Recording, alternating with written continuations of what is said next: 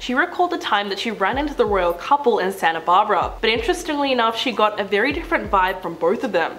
She spoke about how Prince Harry could not have been nicer, whereas Meghan, on the other hand, was standoffish. She said Meghan was not as cool. She wasn't as naturally warm. But Rebel thinks the reason she was cold was because her very Australian mom was asking her all of these slightly rude questions like, "Where are your kids?"